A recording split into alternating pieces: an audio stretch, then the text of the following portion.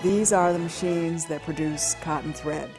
The factories grew and grew. There were many factories here in town, and the whole reason why the city is here is because of the success and prosperity of these cotton factories.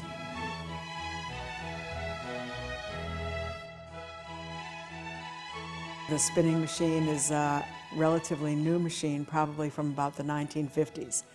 The age of the machines spans several decades, but we do have machines that tell almost the whole story.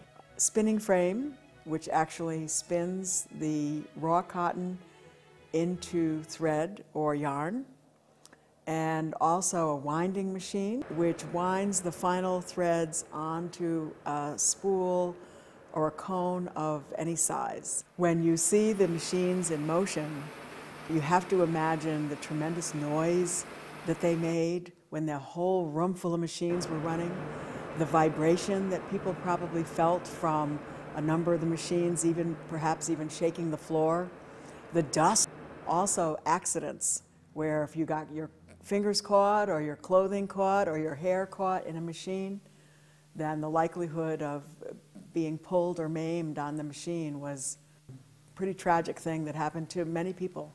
My name is Dale Plummer. I've been working as a volunteer for the Mill Museum, or the Wyndham Textile and History Museum, for several years, working on the machinery, getting it going so that we can demonstrate how this operated.